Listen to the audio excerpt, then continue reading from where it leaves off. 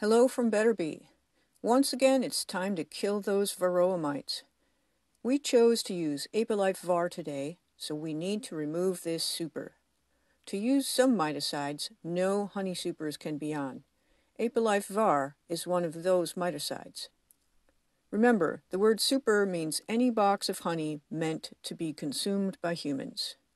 The essential oils in ApiLife Var will leave residues in honey. Though this is an organic treatment, nobody wants those residues. Yuck. Once the treatment is all finished, you can immediately put your supers on, but don't harvest until at least a month after adding those supers. Some miticides have temperature restrictions, and with ApiLife Var, the daytime high temperatures must be between 64 and 95 degrees Fahrenheit. We put a triangle escape board under this super yesterday. So the super is bee-free today and ready to take in the house. This brood chamber is made of 2 deep boxes. The dose for a colony in 1 deep or 2 deeps is the same, and that dose is 1 wafer. 3 packets is what you need for the complete treatment of 2 hives. The instructions on how to use it are on the back of the label. Peel apart the 2 layers of the label and lift up to read all instructions and precautions. The warnings on the labels say wear gloves and safety glasses plus a particulate mask. You don't want any of this on your mouth or skin or in your eyes.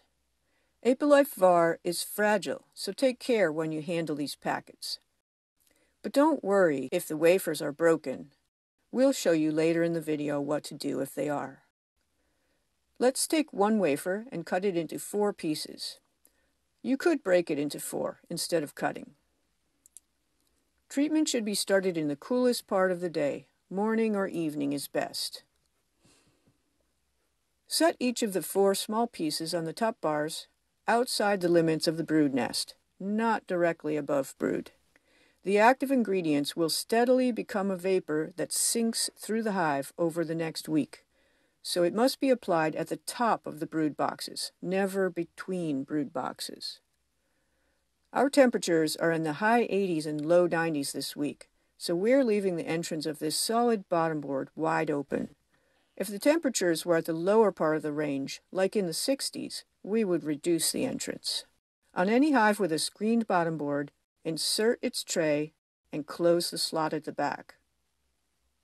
Remember I said I'd explain what to do if your ApiLife Var was broken or crumbled when you opened the packet?